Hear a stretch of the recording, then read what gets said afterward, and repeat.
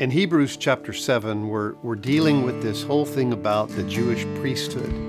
And this name comes up that, well, this priest named Melchizedek, let's call him Mel. And what they're doing is trying to ask the question, how can Jesus be our high priest if he doesn't come from the tribe of Levi? And so they bring up Mel, and they say, well, he's of the priesthood of Mel.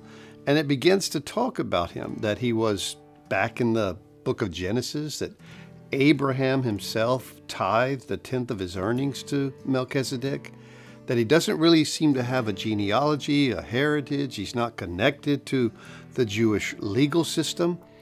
And so they say Jesus is of the priesthood of Melchizedek. And because he's of the priesthood of Melchizedek, well, listen to this verse in Hebrews chapter 7. Therefore he, talking about Jesus, is also able to save to the uttermost those who come to God through him, since he always lives to make intercession for them. See, all the other priests would die, but not Jesus. He would live forever.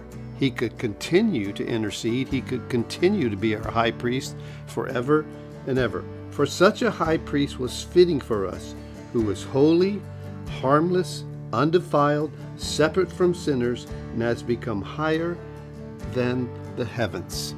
Jesus is like totally different than all the other high priests. He's a high priest who lives forever and ever. So not from some certain tribe of the priests of Levi, but from a tribe, well, the tribe of Melchizedek, whoever he was, this mysterious, amazing priest that is before the law.